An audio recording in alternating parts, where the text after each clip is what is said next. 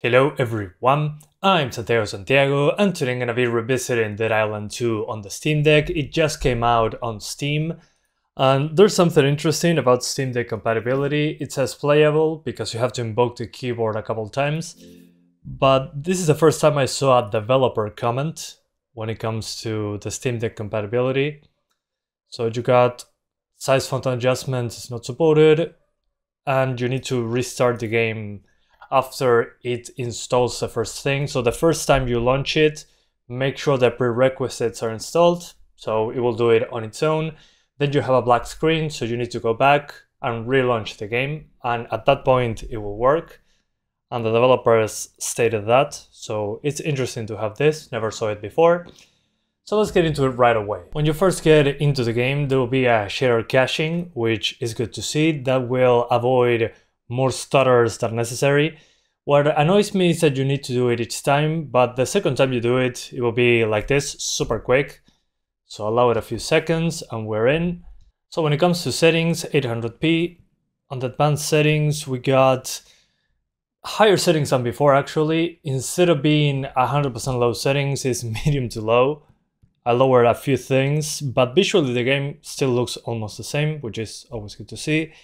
FSR2 used to be broken, now it's not broken, but it looks horrible in this game. On the smaller screen it might be less noticeable, but man, it looks like FSR1 in this game.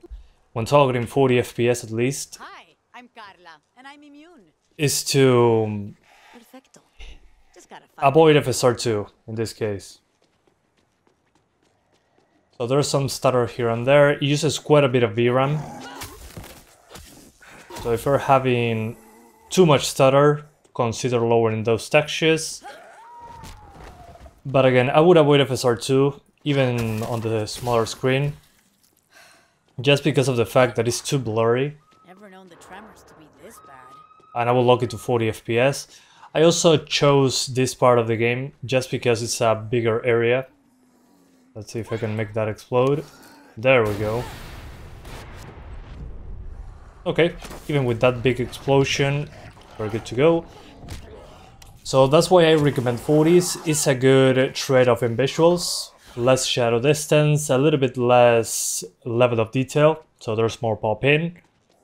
But this is more of a linear game. I wouldn't call it open world. It's like smaller open areas with loading screens in between. And visually, it's pretty good, at least in my opinion. The thing is, when effects show up, or there's a lot of reflections, that's why I'm using an electrified weapon. Whoa, that big stutter, I think it's because it loaded this part, which is annoying. I mean, due to the shader compilation, we shouldn't have that issue, but hey, what can you do?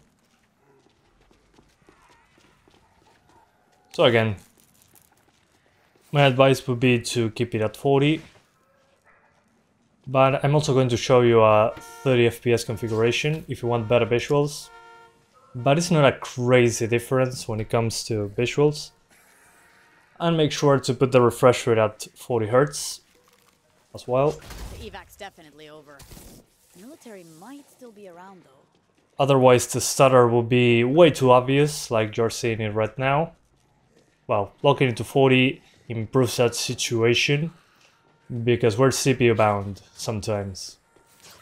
30 FPS configuration in case you care about visuals more. Motion blur, let's disable it. I forgot to do that, sorry.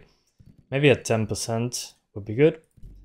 On advanced now, I increased the settings to basically a mix between medium and high. Post-processing is on low to disable chromatic aberration and all those filters that in my opinion destroy the visuals. Just a personal preference, of course.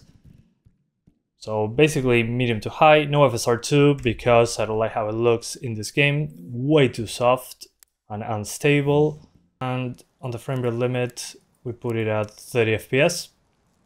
So it's locked there and it should help us avoid further battery shenanigans. CPU and GPU usage shenanigans, better said. But you can feel the latency right away. With a controller it's less noticeable, but the latency is still there. So this would be like 100 minutes of battery, something like that. And it's still not 100% free of stutter, which is a shame really, because the shader compilation at the start should address that issue right away, but it doesn't. Okay, water, electricity, death ensues. But definitely the frame time is way better than when I was targeting 40. So all up to you.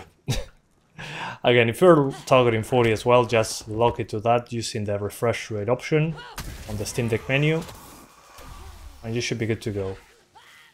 And battery life 90 to 100 minutes. If you have an OLED Steam Deck, it should be way better when it comes to battery and stutter.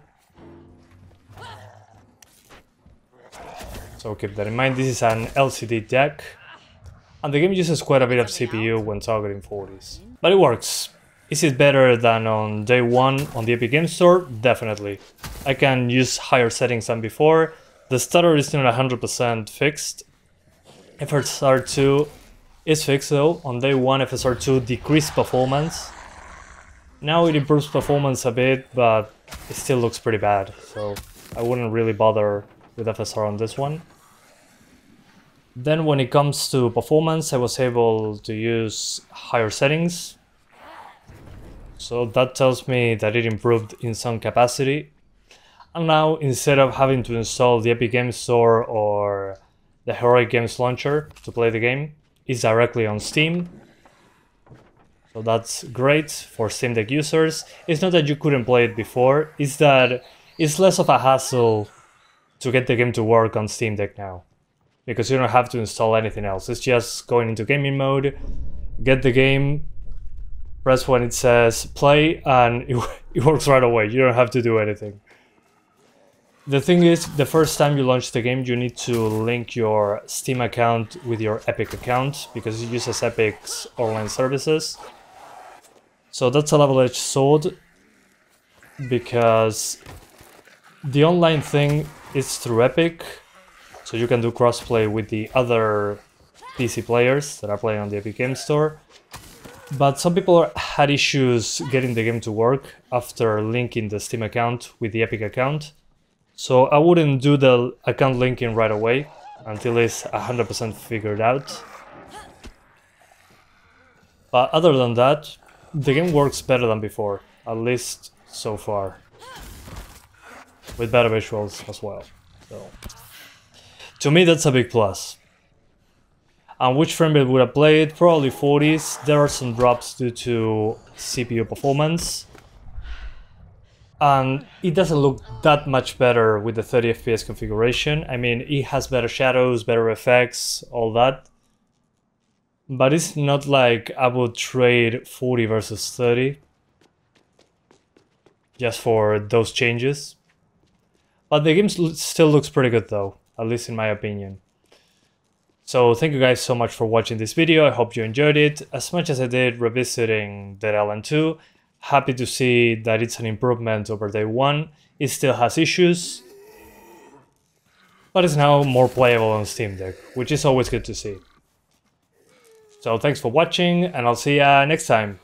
Bye guys!